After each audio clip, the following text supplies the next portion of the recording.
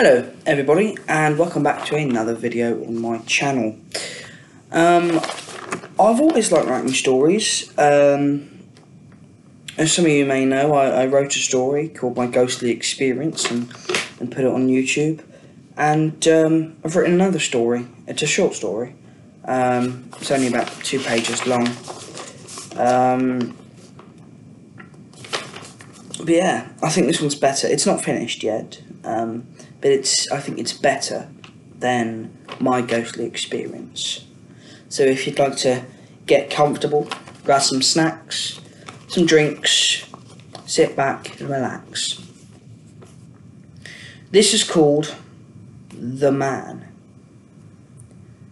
This happened to me about 5 years ago now, and has always haunted me to this very day. I was driving down this beautiful countryside road, somehow still managing to encompass its magnificence in the cold and dimly lit night. As I was driving, I peered into my right rearview mirror, just out of pure habit. To my surprise, I had caught a slight glimpse of what appeared to be a silhouette of a man on the side of this long, desolate road.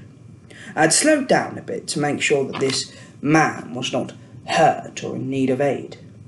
As I reversed, the closer I got to him, the more I'd feel a sense of unsafety and morbidity. I got to where this man was to find that he had vanished into thin air, which was peculiar because I had yet to take my eyes off of him.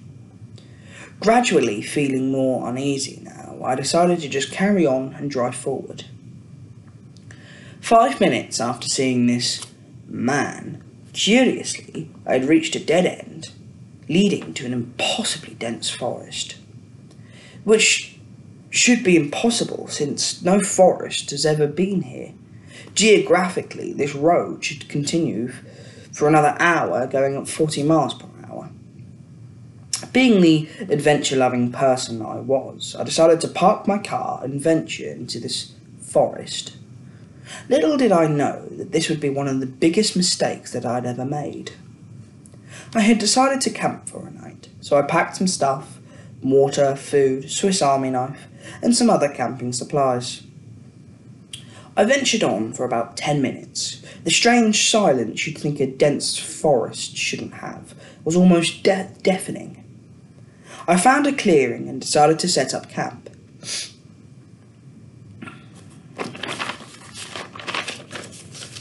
I took off exploring the forest, as ever since I could remember, I'd always loved Mother Nature. Taking some water, my Swiss Army knife with me, just in case I encountered that man again.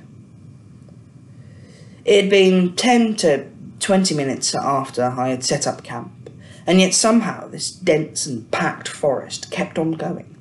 You have to bear in mind that with me, I'm quite a fast walker. Many of my friends have to ask me to slow down half the time. What increased my anxiety and fear at this time is that every now and then in those 10 or 20 minutes is that I would hear a snap of the twig in the distance or leaves rustling. The horrid thing about this is that those were the only sounds inhabited by the forest, other than myself, of course. I would subtly peer behind myself every couple of minutes, as I had this intense and overwhelming feeling I was being watched by the most judging of eyes. Every now and then, I would glance behind me. I would think I saw a quick glimpse of somebody crouching behind a tree or ducking under a bush. At this point, I didn't think the anxious feeling I had bellowing in my stomach could get any worse. So I decided to call it a night and head back to my campsite.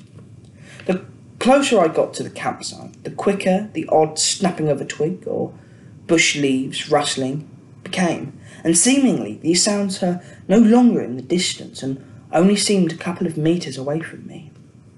As I started to jog, I'd gotten these awful thoughts. Is this it? Is this how I die? I'm going to get murdered in a forest. Or I'll get home, but it'll follow me, and I'll never be free of this thing. At this point, I'd stopped believing that this was a human, because no human could ever stalk another so relentlessly.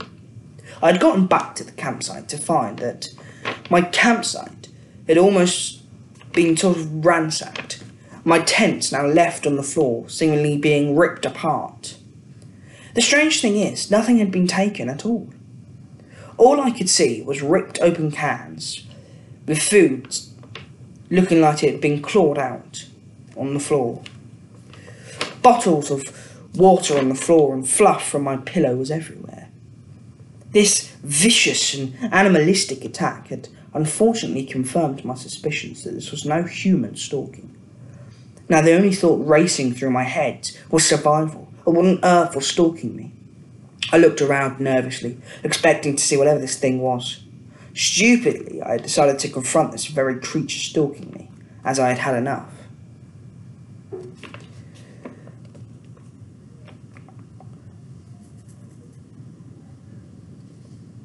So I decided to go back to the forest, taking my Swiss Army knife and whatever water was left.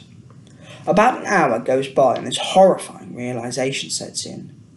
Whilst I was on a walk, I was being stalked. While something else ransacked my campsite.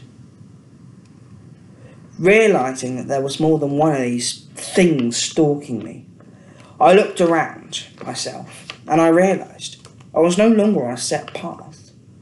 I was lost with God knows what, with God knows how many, just waiting to rip me to shreds. And that is where my story abruptly ends. Well, I mean, it doesn't end. It's just not finished. But, yeah, that was my story. It's sort of inspired by the urban legend of the Goatmen. Story is he's in this forest, and this forest should not be here. It shouldn't exist. Also, I paused because I'd lost where I was. I do apologise about that. But yeah, he's in this forest, and you know the forest shouldn't exist. He's being stalked whilst he's on the walk, and he comes back, and you know there's multiple of these things, and you know at this point he knows that he's doomed. I have no idea where it's going next. But I can't wait to update you guys. I hope you guys enjoyed, and I hope you guys have a very nice week. Goodbye.